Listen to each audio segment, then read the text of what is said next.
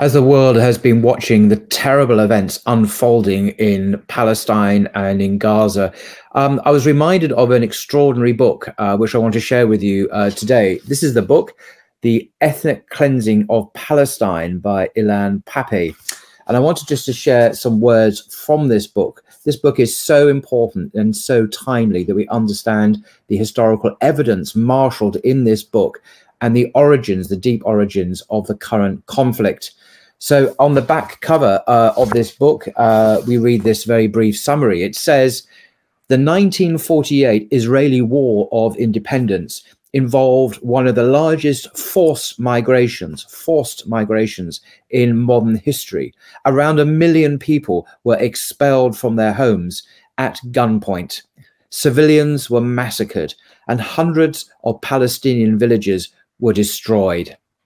Denied for almost 6 decades, had it happened today, it could only have been called ethnic cleansing. In this groundbreaking book, renowned Israeli historian Ilan Pappé offers impressive archival evidence to demonstrate that from its very inception, a central plank in Israel's founding ideology was the forcible removal of the indigenous population, a strategy that continues to the present day. Dr. Pappé's vivid and timely account sheds new light on the origins and development of the Palestine-Israel conflict and is indispensable for anyone interested in the Middle East. So that's the words on the back cover. Ilan Pappé is a professor of history at the University of Exeter here in England. He's the author of numerous influential books, and he's an Israeli historian, as I say. Now, in this book, The Ethnic Cleansing of Palestine, I just want to read from the preface, the very first chapter of the book, which really sets the scene. This is very distressing reading, but it's based on archival evidence, documentary evidence, which he meticulously notes at the back of the book. All his points and assertions are referenced with evidence. So I'm just going to read the preface, as I say, just to introduce you to this book and encourage people, obviously, to read it for themselves. And it begins somewhat strangely about a house in Tel Aviv. But this is a really significant house historically. So he begins. The Red House was a typical early Tel Avivian building, in other words, from Tel Aviv. The pride of the local Jewish builders and craftsmen who toiled over it in the 1920s. It had been designed to house the head office of the local Workers' Council. It remained such until, towards the end of 1947, it became the headquarters of the Haganah, the main Zionist underground militia in Palestine. Located near the sea on the Yarkon Street, in the northern part of Tel Aviv, the building formed another fine addition to the first Hebrew city on the Mediterranean, the White City, as its literati and pundits affectionately called it. Today, the house no longer exists there, a victim of development, which has razed this architectural relic to the ground to make room for a car park next to the Sheraton Hotel. Thus, in this street, too, no trace is left of the White City, which has been slowly transmogrified into the sprawling, polluted, extravagant metropolis that is modern Tel Aviv. In this building, on a cold Wednesday afternoon, 10th of March, 1948, a group of 11 men, veteran Zionist leaders, together with young military Jewish officers, put the final touches to a plan for the ethnic cleansing of Palestine. That same evening, military orders were dispatched to the units on the ground to prepare for the systematic expulsion of the Palestinians from vast areas of the country. The orders came with a detailed description of the methods to be employed to forcibly evict the people, large-scale intimidation, laying siege to and bombing villages and population centres, setting fire to homes, properties and goods, expulsion, demolition, and finally planting mines among the rubble to prevent any of the expelled inhabitants from returning. Each unit was issued with its own list of villages and neighborhoods as the targets of this master plan. Codenamed Plan D, or Dalet in Hebrew, this was the fourth and final version of less substantial plans that outlined the fate the Zionists had in store for Palestinians and consequently for its native population. The previous three schemes had articulated only obscurely how the Zionist leadership contemplated dealing with the presence of so many Palestinians living in the land the Jewish national movement coveted as its own. This fourth and last blueprint spelled it out clearly and unambiguously. The Palestinians had to go. And at this point in the book, we have a note number 4. And I just want to read the note to you because this is a meticulously researched book by a leading historian. Number 4, the documents from this meeting are summarized in the IDF archives, CHQ/Operations Branch, 10th of March, 1948, file 922/75/795, and in the Haganah archives, 73/94. And there's further notes and documentary evidence for this meeting in this note number 4. He continues, in the words of one of the first historians to note the significance of that plan, Shimka Flapan wrote, the military campaign against the Arabs, including the conquest and destruction of the rural areas, was set forth in the Haganah's Plan Dalet. This is the aforementioned Plan D. The aim of the plan was, in fact, the destruction of both the rural and urban areas of Palestine. As the first chapters of this book will attempt to show, this plan was both the inevitable product of the Zionist ideological impulse to have an exclusively Jewish presence in Palestine and a response to developments on the ground once the British cabinet had decided to end the mandate, because the British were in control, of course, of that area at that time.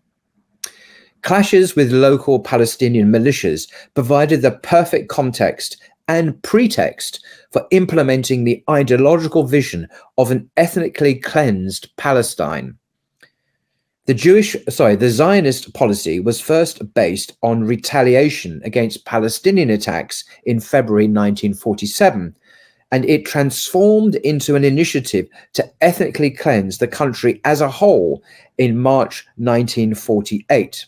And here is another footnote, footnote 6, which I'm going to share with you. David Ben-Gurion in Rebirth and Destiny of Israel noted candidly that, quote, until the British left in May the 15th, 1948, no Jewish settlement, however remote, was entered or seized by the Arabs, while the Haganah captured many Arab positions and liberated Tiberia and Haifa and Jaffa and Safad. So on the day of destiny, that part of Palestine where the Haganah could operate was almost clear of Arabs. And that's in page 530 of the book. So back to the main text. Once the decision was taken, it took 6 months to complete the mission.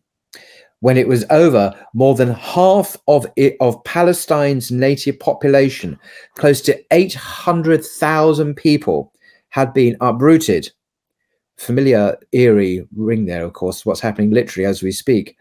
531 villages had been destroyed. 531 villages had been destroyed by the Zionists, and 11 urban neighborhoods emptied of their neighborhoods, of their inhabitants.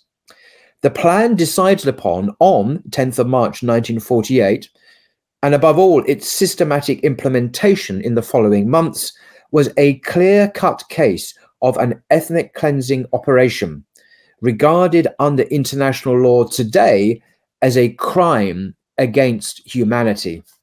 After the Holocaust, it has become almost impossible to conceal large-scale crimes against humanity. Our modern telecommunications-driven world, especially since the upsurge of electronic media, no longer allows human-made catastrophes to remain hidden from the public eye or to be denied.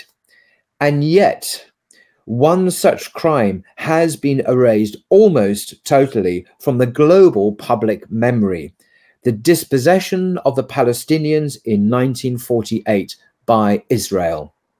This, the most formative event in the modern history in the land of Palestine, has ever since been systematically denied, and is still today not recognized as an historical fact, let alone acknowledged as a crime that needs to be confronted politically as well as morally. We know the names of the people who sat in that room on the top floor of the Red House beneath Marxist-style posters that carried such slogans as "Brothers in Arms" and "The Fist of Steel," and showed new Jews, muscular, healthy, and tanned, aiming their rifles from behind protective barriers in the brave fight against hostile Arab invaders. We also know the names of senior officers who executed the orders on the ground. All are familiar figures in the pantheon of Israeli heroism. Not so long ago, many of them were still alive, playing major roles in Israeli politics and society. Extraordinary. Very few are still with us today. For Palestinians and anyone else who refused to buy into the Zionist narrative, it was clear long before this book was written that these people were perpetrators of crimes, but that they had successfully evaded justice and would probably never be brought to trial for what they had done. Besides their trauma, the deepest form of frustration for Palestinians has been that the criminal act these men were responsible for has been so thoroughly denied, and that Palestinian suffering has been so totally ignored ever since 1948. This book opens with a definition of ethnic cleansing that I hope is transparent enough to be acceptable to all, one that has served as the basis for legal actions against perpetrators of such crimes in the past and in our own days. Quite surprisingly, the usual complex and, for most normal human beings, impenetrable legal discourse is here replaced by clear, jargon-free language. One of the great benefits of this book is very clear, very well documented. This simplicity does not minimize the hideousness of the deed, nor does it belie the crime's gravity. On the contrary, the result is a straightforward description of an atrocious policy that the international community today refuses to condone. The general definition of what ethnic cleansing consists of applies almost verbatim in the case of Palestine. As such, the story of what occurred in 1948 emerges as an uncomplicated, but by no means a consequently simplified or secondary chapter in the history of Palestine's dispossession. Indeed, adopting the prism of ethnic cleansing easily enables one to penetrate the cloak of complexity that Israeli diplomats trot out almost instinctively and Israeli academics routinely hide behind when fending off outside attempts to criticize Zionism or the Jewish state for its policies and behavior. Foreigners, they say in my country, do not and cannot understand this perplexing story, and there is therefore no need to even try to explain it to them. Nor should we allow them to be involved in the attempts to solve the conflict unless they accept the Israeli point of view. All one can do, as Israeli governments have been good at telling the world for years, is to allow us, the Israelis, as representatives of the civilized and rational side of the conflict, to find an equitable solution for ourselves and for the other side, the Palestinians, who after all epitomize the uncivilized and emotional Arab world to which Palestine belongs. The moment the United States proved ready to adopt this warped approach and endorse the arrogance that underpins it, we had a peace process, in inverted commas, that has led and could only lead nowhere, because it so totally ignores the heart of the matter. And Ilan Pappé concludes the first chapter of the book. But the story of 1948, of course, is not complicated at all. And therefore, this book is written as much for newcomers to the field as it is aimed at those who already, for many years and various reasons, have been involved with the question of Palestine and how to bring us closer to a solution. It is the simple but horrific story of the ethnic cleansing of Palestine, a crime against humanity that Israel has wanted to deny and cause the world to forget. Reviving it from oblivion is incumbent upon us, not just as a greatly overdue act of historiographical reconstruction or professional duty. It is, as I see it, a moral decision, the very first step we must take if we ever want reconciliation to have a chance and peace to take root in the torn lands of Palestine and Israel. End quote. That's the book, The Ethnic Cleansing of Palestine.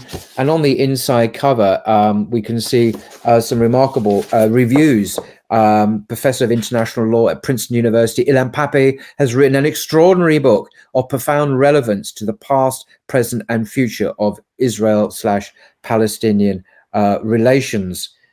George Galloway says, former MP, fresh insights into the world of historic tragedy related by a historian of genius.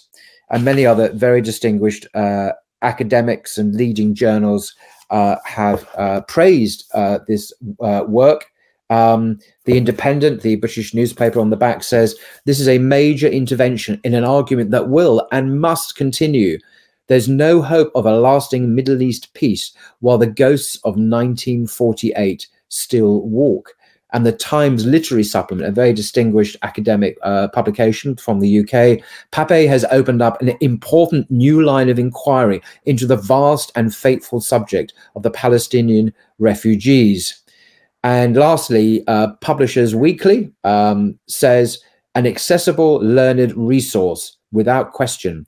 Pappé's account will provoke ire from many readers. In other words, some readers won't like it. Importantly, it will spark discussion as well. So there we are. I do recommend this book. Very timely work to become familiar with.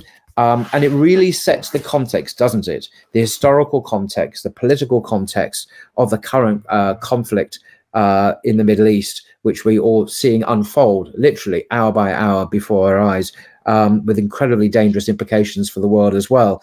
So this is a good text to get to know if we want to know what's really happening, the real context of this terrible tragedy. Until next time.